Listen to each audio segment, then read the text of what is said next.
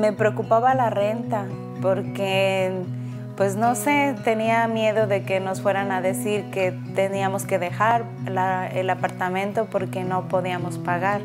COVID-19 highlighted and worsened the social and racial injustices that have always existed in our country.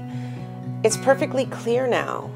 The people who face the most vulnerable circumstances, like families on the brink of homelessness, low-wage hourly workers, communities of color, and undocumented residents, they are the ones who've been shouldering the weight of this pandemic. Irma is the head of her household. She's a single mom caring for 3 children and also caring for a brother who's dealing with cancer.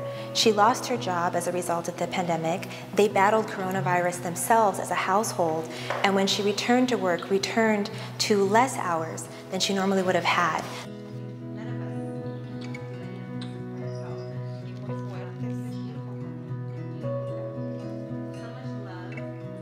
So, one of the partners that we worked with was Latinas Contra Cancer. Perfect example of an organization that's doing this really important work in the community, focused on health equity. But this crisis exacerbated and became a housing crisis for her constituents in a way that was not as pronounced before. We immediately went into gear, which was raise as much money as we could as quickly as possible, and what policy protections needed to be in place. And the CEO of Cisco was one of the first people I reached out to. It was like, we are screwed, and I'm gonna need your help. And he says, what do you need?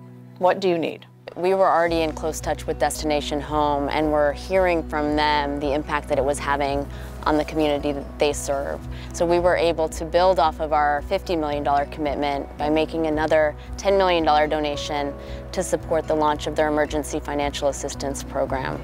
And the Community Foundation at the same time was like, oh, well, we will have a role here in relief funds. The Community Foundation immediately began raising funds to support local organizations like Destination Home that were helping families and individuals who needed it the most. And because of Destination Home's deep connections with dozens of other community-based organizations, we knew that they could equitably and effectively distribute the funds in Santa Clara County. What we love about what Destination Home does is they bring together the public sector, understand the gaps and where private funding can come in oftentimes faster and more flexibly to kind of fill those gaps and meet the needs of our community.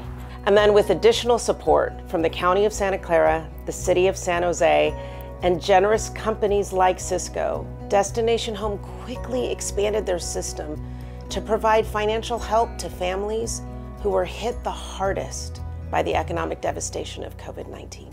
Sí me ayudó porque me ayudaron a pagar la renta, me ayudaron también con comida y también he recibido mucho apoyo para mi hermano que tiene cáncer y yo les agradezco mucho porque no sé qué hubiera hecho sin su ayuda.